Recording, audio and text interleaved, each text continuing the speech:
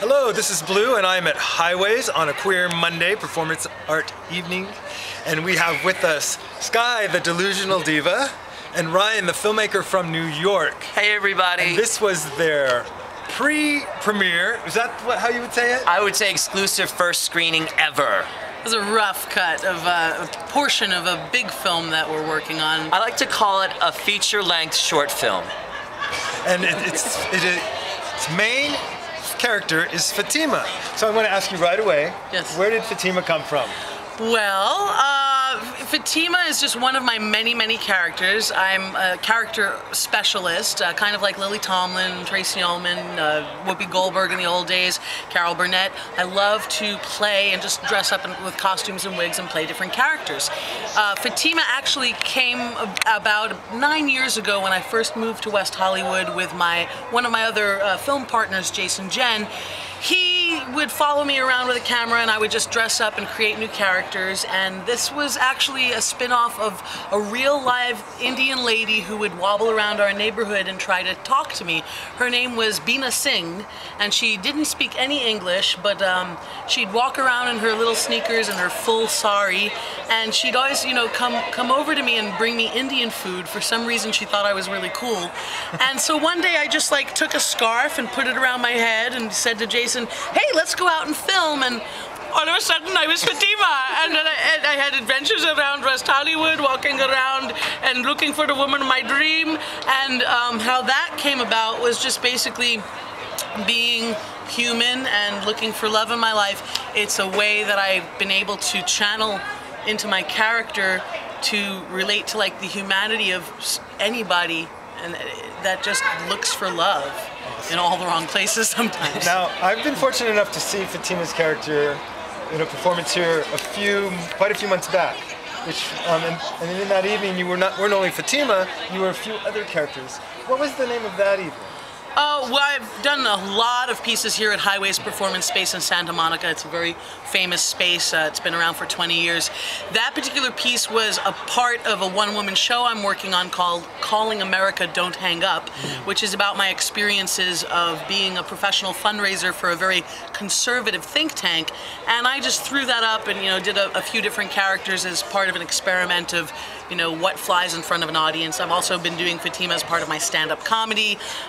And, you know, this film, Woman of My Dreams, this particular film, Fatima's First Lady, is like the second in a series of, I think, a string of films that will come about.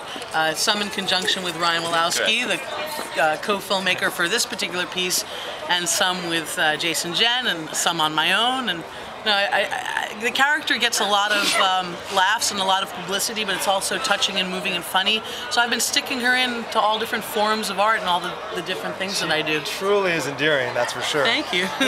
When you mentioned film, then I wanted to ask you, so where do you see it developing? A feature length? Well, I say that this is a feature-length film, Blue, because it's a universal story, and it's so big when you have something that's universal that everyone can relate to. So we work on projects. I work for network television, and she works for other things, and we were lucky enough to be in Washington, D.C. covering Barack Obama stepping into the White House last year. So we were coming back really well educated about Obama mania, and we realized that Michelle was a global figure. And when you add Fatima's desire to be loved and to love and not be judged for it, to bring that, to connect it to Michelle Obama, it sets it as a world precedent. And that makes it feature length, because who can't relate to wanting to be loved and to love back and to not be judged for it? I mean, the Fatima message is universal. It was kind of interesting because, you know, Ryan just happened to meet me. We were doing the Michelle Obama stuff. I brought a scarf with me. I knew it was going to be a little chilly. And out of nowhere, you know, I just stood up. I said, Ryan, hey, take the camera. I want to do this clip, you know, and just talk about Fatima. And the next thing we know, we spent the whole day walking around to national monuments, to the White House, you know, going to all these different places. And, you know, as Fatima. Forget it. I plant a seed in this guy's head. Hold on. I plant a seed in this guy's head, like, hey, let's just do a 2-minute clip. And the next thing I know, it's going to be like, you know, a feature film. Well, the great thing is, you know, part of Fatima and Sky are the same, and they love to just get out there and tell, like, hey, hi.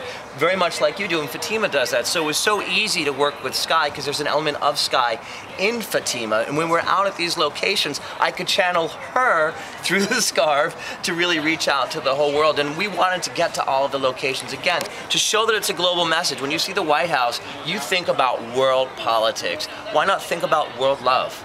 I think another thing that's really interesting is Ryan and I have known each other and been working together for 20 years. And now for the last almost 10 years from opposite coasts. He lives in New York, I live in LA. We meet somewhere in DC or in New York and all of a sudden, you know, we create work together.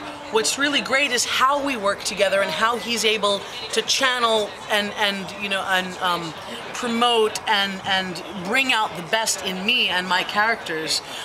He's a great director. Even when he went back to New York, he's calling me and going, okay, go get some more shots, go do this, now you've got to go to the White House. So part of the film is handheld, and I'm doing it all by myself. Yeah, part of it is him. She was at her job, because we were both working in DC, and I'm already back at my job in New York, and I'm like, you've got to step out of your job, you've got to go in front of the White House, put a scarf in your purse, and start shouting for Michelle. And she goes, I can't, I'm at work in DC. I'm like, well, you've got to do that, because I can't come back and shoot it. Go now, come back to your job. And she did it, You found a stranger to hold the camera? I held the camera myself, and excellent. at one point I was in front of the White House, and there were guards, and I said to some Turkish lady, hey, can you just hold this camera for me for about 20 seconds? I'm going to put a scarf on my head, and I'm going to be a character. And I started jumping up and down. You'll see this, when the main film comes out. I'm jumping up and down in front of the White House, and I think she got really nervous, and she's like, okay, that's enough, because, all of a sudden, it's in front of the White House. The other thing is, we actually, as real people, find Michelle Obama to be hot. I mean, she's very sexy. I mean, I'm all pro when she got off the plane wearing the shorts and showing her sleeves, and I actually think she's a very sexy woman. So in that aspect of, paying tribute to Michelle, there is no spoof. We're not mocking the Obama family. We actually you should say it for yourself. Do you agree? Oh, not mocking them at all. Very excited, and I hope it's something that, makes people laugh and makes people warm up to, But is she hot?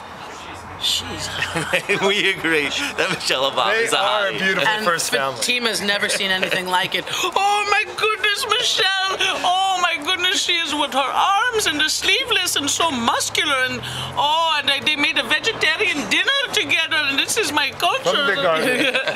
It's really cool. Oh my gosh. Now, is there anything else you really want everyone to know, like maybe your websites or how they could get a hold of you? Oh, sure, yeah.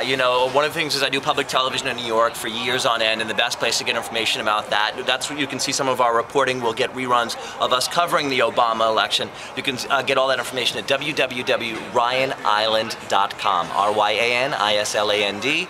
And I actually have a website, delusionaldiva.com, because as Ryan and you said, I am the delusional diva. This encompasses a lot of my various forms of work, from being a clown to doing massage therapy to showing my films and my songs. I'm a musician. I write my own music. And so delusionaldiva.com has a link to YouTube, and you can watch Fatima, the woman of my dreams. Pretty soon you'll be able to watch Fatima's First Lady. I even just on my own shot some footage of Fatima looking for the woman of her dreams in Montreal, Canada. So there's a lot of, a lot upcoming, and check it out, delusionaldiva.com. From New York City to Washington, D.C. to highways in Santa Monica, California, we're spreading the Fatima love around the world without being judged. That's the message. Don't judge Fatima. And don't judge yourself. I'm looking forward to seeing these folks on the big screen and everywhere else in between. Thanks for having us, Blue. Well, thank Here you, we are Blue. at Highways. Good night. He's Blue. I'm Sky. I'm Ryan. That's Ryan. We'll see you soon. Salud. Bye-bye. Hola.